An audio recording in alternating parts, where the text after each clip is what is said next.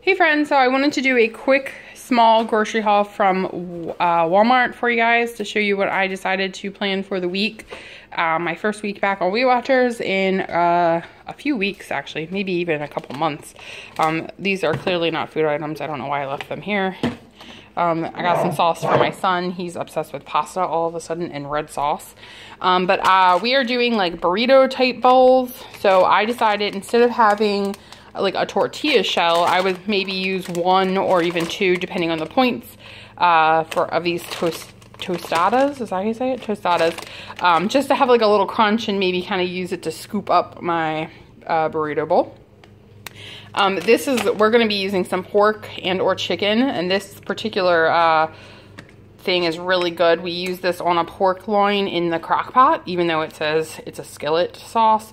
It's really good, but it's great for tacos, fajitas, and chicken entrees.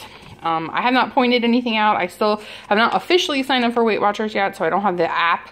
But if anyone is curious, here is the nutritional value information.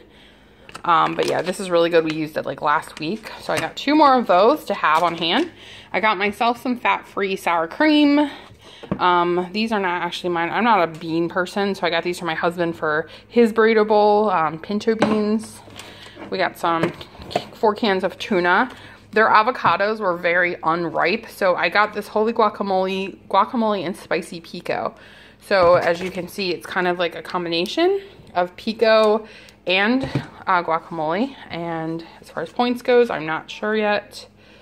But here is the nutrition facts. Of course, if I eat it during the week, I will definitely show you or tell you how many points it is. I got some light. I can't believe it's not butter. This is a twin pack. I feel like I was going to probably take one of these to work.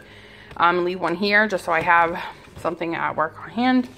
I got some fat-free cheddar to go with both the burrito bowl and what I'm doing for breakfast. So what I'm doing for breakfast is an idea from Jessie and Kim. So that's Weight Watchers with Jessie and then Kimchi Gets Fit. They kind of both gave me an idea for breakfast and I'm combining them. So Jessie's idea was to do these little like breakfast cup muffin type things where you line a cupcake tin with these hash browns.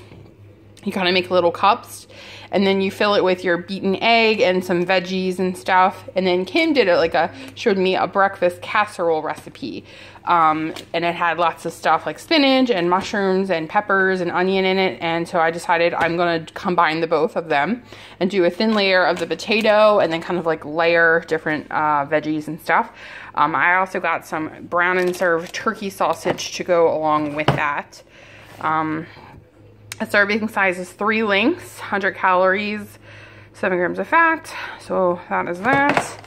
And then yeah, I just got some mushrooms and some baby spinach. So not a whole lot going on here. I obviously have some stuff in the fridge and the freezer and the pantry to make do. But yeah, that's what I got to start off the week.